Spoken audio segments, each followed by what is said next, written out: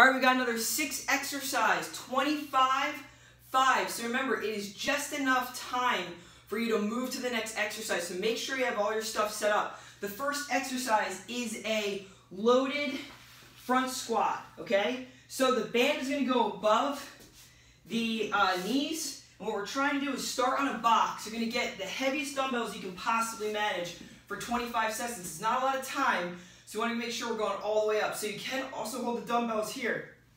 Come up, push against that band, tap and go. Tight upper back, tap and go. Okay, we're actually pushing those dumbbells together to create a little bit of a chest squeeze. You can also do it this way. Okay, that's not so much chest, more lats. 25 seconds, done. Right away, we go into a single arm row. So I'm going to use this band to actually work my glutes a little bit. Hips are straight. Okay, we're going to row for 1 minute.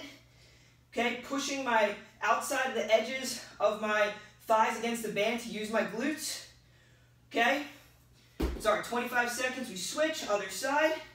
Okay, keeping everything nice and straight, pushing the feet into the floor. Doing this rowing motion predominantly with my shoulder blade. Okay, we go into thrusters right after that, so we're on the ground. Okay, shoulder blade should be on the bench. We're coming up single leg. Okay, we're going to drop down, one leg, come up with 2. Get that, the kneecap should be straight. Drop down, come up with 2. Boom.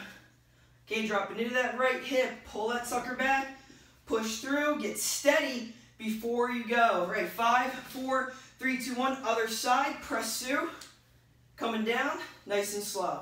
Hips touch, underneath, up.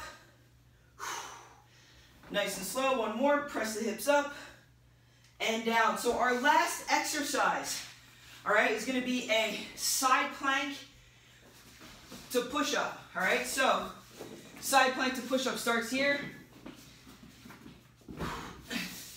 Side plank is going to be full side plank position, feet stack. I'm going to come back down, do a push up,